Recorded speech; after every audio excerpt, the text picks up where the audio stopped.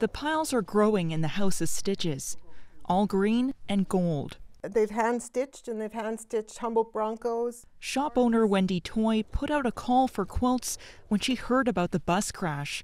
Just is a natural thing to do because quilts give comfort. The response, unimaginable. Everybody's just hurt.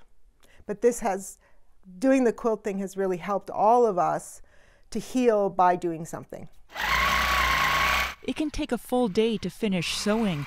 More than 100 quilts came in from across the country 2 days after Toy's request. This one is from North Bay, Ontario. This one is from Kingston, Ontario. Along with messages of support.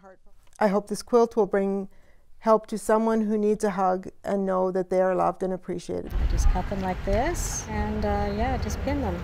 Every inch of yellow and green ribbon from Toy's shop is going to use 2. We just wanted to do something to honor them.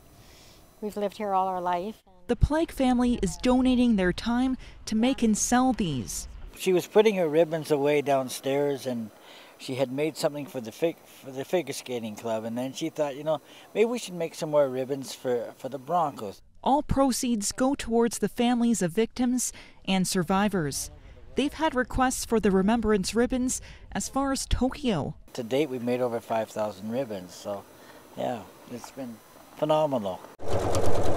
Back at the House of Stitches, the work continues. This one was brought and it was requested that it go to a firefighter. Some people want them to go to the EMTs. The plan is to give quilts to everyone who responded to the deadly collision.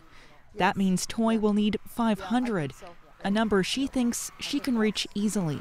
Doing the quilt thing has really helped all of us to heal by doing something. It's taken that rock in the pit of our stomachs away a little bit. A way to turn grief into something tangible. Olivia Stefanovic, CBC News, Humboldt.